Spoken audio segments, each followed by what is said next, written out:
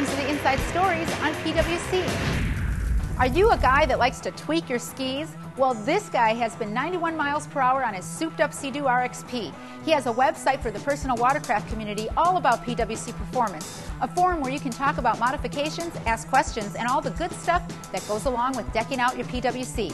Managing Editor Jason Johnson talked with Jerry Gaddis of greenhulk.net. All right, we're hanging out with Jerry Gaddis from greenhulk.net. Guy behind the Mudbug Nationals. Tell me a little bit about your forum. I know that thing just keeps growing and growing. The forum's basically a tech forum for the personal watercraft enthusiast. Anybody looking to modify their ski, make it faster, more reliable, it's definitely the place to go. Tell little people about your Mudbug Nationals, where that came from and how that thing's grown too. I know you got people from across the country coming out to it. It's grown tremendously. This past June was the third event. The first event we had about 70 skis. The second year about 125, and this past year we had 189 skis in attendance. Mainly the events geared towards grudge racing and top speed shootouts. And we had some new records this year, 90 plus miles an hour, and a bunch of fast skis, and great time for everybody. What is it that draws people to that? You know, what brings so many people to that event? Camaraderie, seeing how their skis stack up against other modified skis. You can check out Jerry's website at greenhulk.net.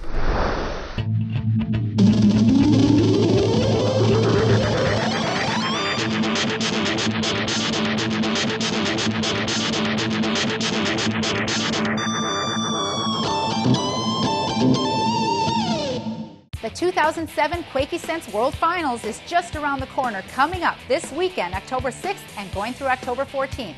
Running alongside the competition is the 2007 IJSBA Trade Show, featuring vendors from the big-name companies and others.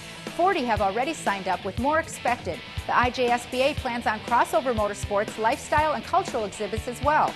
Wakeboard products, boating apparel, pit bikes, utility vehicle accessories, ATV performance products, and health beverages will be displayed. And this will be the 13th year Team Faith returns to the World Finals with Fly Racing, providing spiritual services after each rider's meeting and selling fly gear at a discount. As for the competition, according to the IJSBA, this year's international and U.S. entries will exceed last year's. The runabout classes are filling faster than last year. Of the ski classes, novice is filling fastest.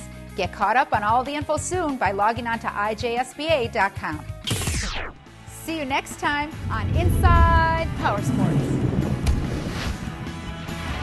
Hey, there are more videos to look at under the video section. Check them all out.